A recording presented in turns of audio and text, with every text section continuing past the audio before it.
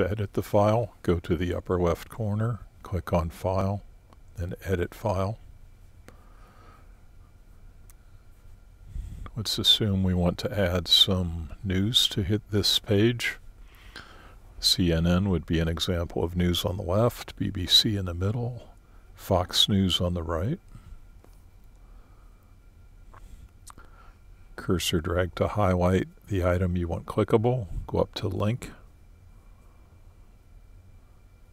type in the URL, http://www.whatever.com.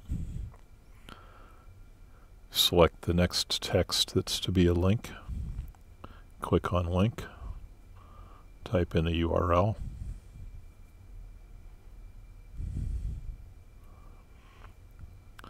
Select the third set of text. Click on Link.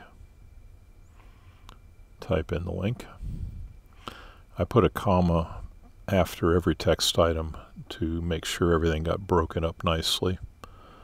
Click OK there. Sometimes the links go too far if you don't have a comma.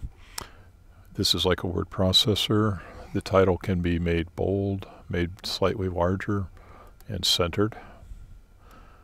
Click Save. Go to the upper right, click Exit.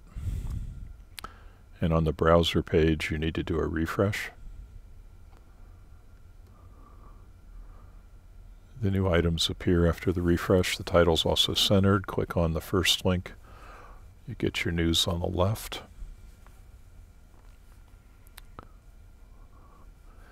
Click on the second link. You get your middle news.